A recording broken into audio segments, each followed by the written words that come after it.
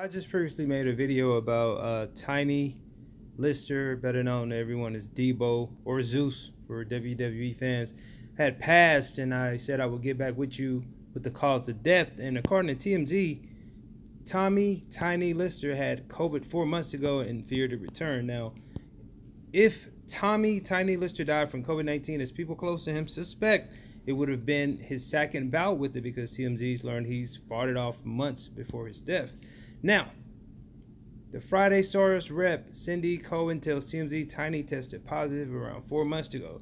He had many other common symptoms. He had struggling with breathing, but his diabetes also made him high risk. She says he wasn't hospitalized but quarantined at home. Now, you fast forward to December the 3rd, Cindy tells us Tommy was supposed to visit her home, but instead he called and informed her he was feeling those painfully familiar COVID symptoms again. She says he felt it was probably best for him not to enter her home out of fear of spreading whatever he had. Tommy's cause of death has not yet been determined, but we've learned that he feared he had contracted the virus again. Now, this is how serious COVID-19 is, people. They found this man dead. Tommy sadly died the following week after the LA County Sheriff's Department conducted a welfare check and found him dead. Friends have been concerned when they haven't heard from him since Wednesday night. So, yeah, he was dead for a minute, bro, when they found him, man. That's sad. But Tommy had been feeling so ill he was forced to cancel his first day of filming Sunday for a new movie with Sam Worthington. He also canceled a Zoom panel on Tuesday. But if you never saw this man as Debo and Friday, you can click on a link in the description. He literally made this movie.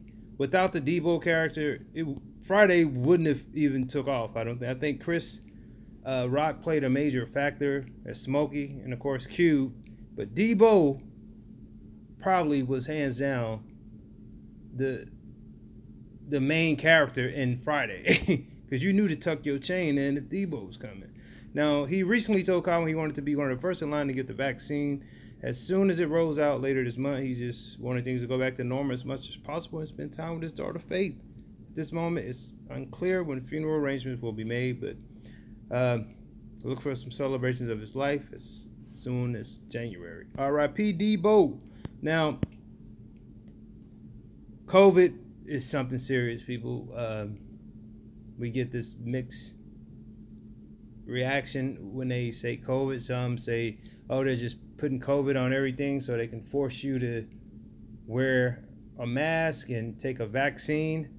And then you have people that saying COVID is so real until it's killing people very close to them and people that they know.